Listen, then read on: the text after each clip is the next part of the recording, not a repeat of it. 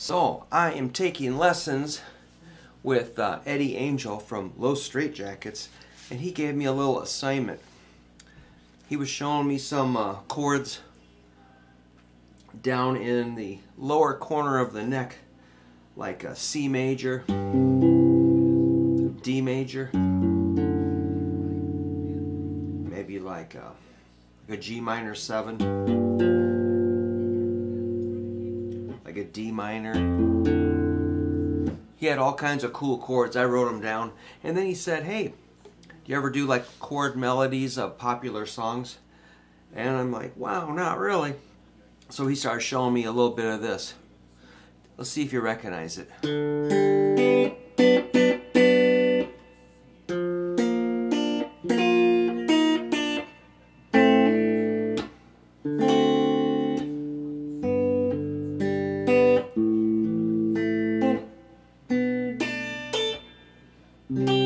Oops, I want to change it to, no.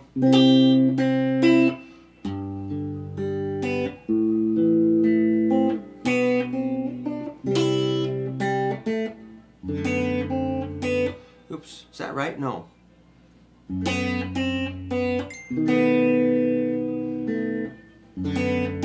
That sounds kind of weird. Maybe this. There we go.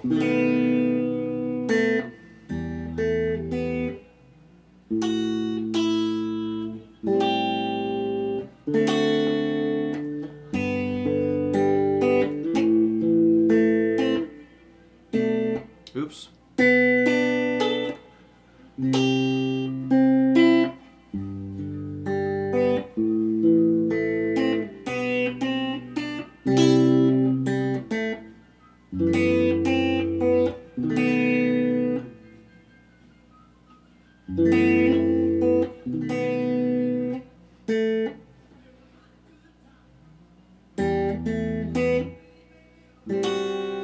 Oops, yeah.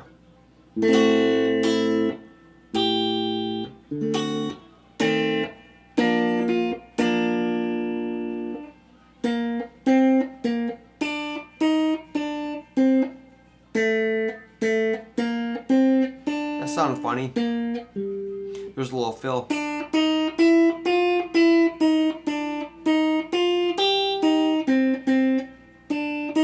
I could play that, the fill, or... So that sounded funny. I was getting tired when I was writing this out.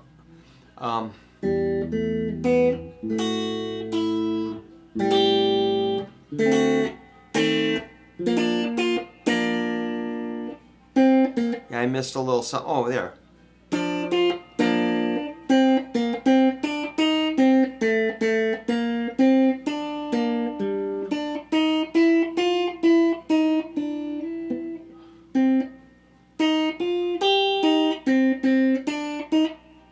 Yeah, I'm a little disorganized there, and we're back to.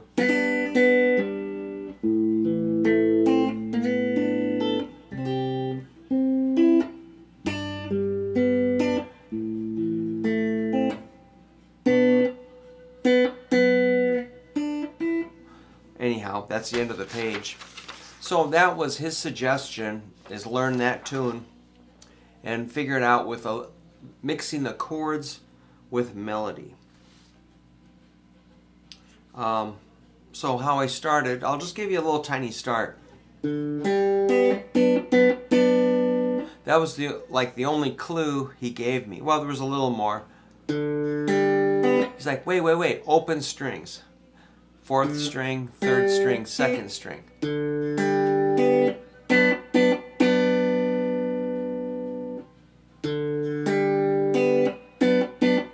B minor, which I grabbed like, you know.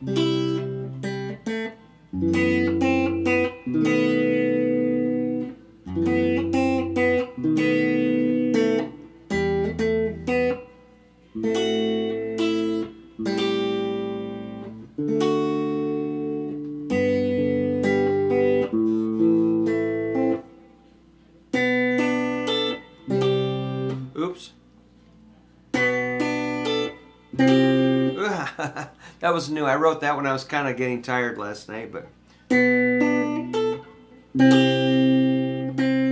that sounds cool.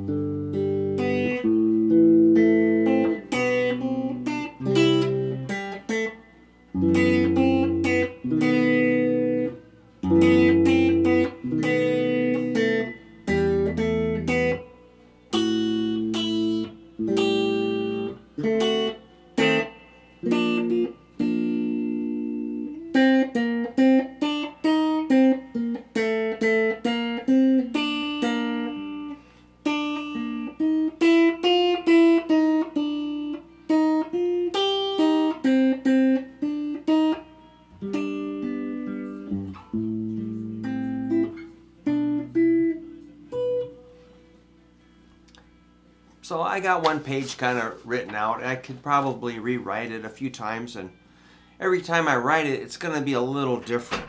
So if I'm looking for my book, oh well.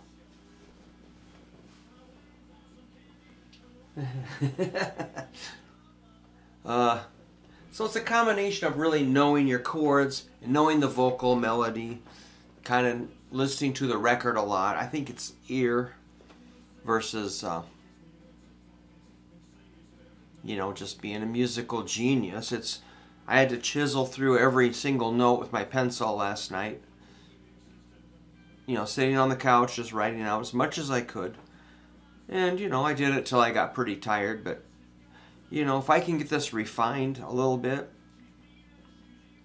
this could be a nice little piece. If I could enter it into my Guitar Pro 7 software, I'd have an excellent handout. But I'd show it to people and they would, you know, they'd say, well, you know, are people going to really get that? Are they going to want to dig in and play my version? Probably not, but it'd be for my own personal satisfaction to get the timing and the voicing and the tablature, transcription, you know, get all the timing down and the chords, and do one, you know, probably be about 4 pages. That would be cool. So maybe I'll keep working on that, and if you like the idea of chord melody, well, I think it's kind of like you're trying to get the band sound, like the overall sound of the song, the vocal plus the chords and the rhythm all combined is what we're really trying to do here with that. So that, I mean, if you just played the song like this, like,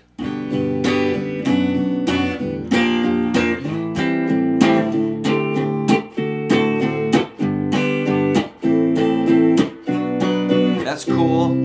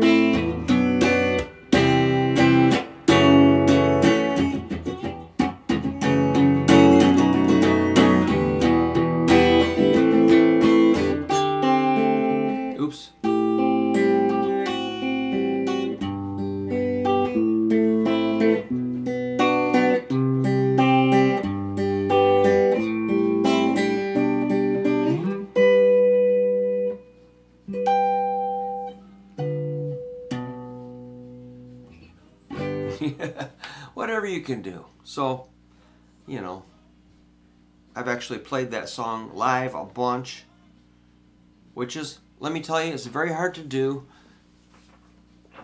Serious talk now. It's very hard to play that song in a small bar filled with bros with backwards baseball caps celebrating their 21st birthday, all screaming as loud as they can to each other and ignoring me. Very difficult. Very difficult. But, you know, trying to execute this little harmonious tune. Pretty funny. So I might not go back to doing that. I think I might just stay home and practice and play for myself until, you know, Surf Zombies will do gigs, but I can't really see going back to grinding it out, you know, 4 nights a week in tiny bars and things. It's like, you guys can just play the jukebox, how about? That's cool. So, there you go. That's an idea. And we can talk more about it. If you have questions or ideas, talking about chord melody here. Okay. Take her easy.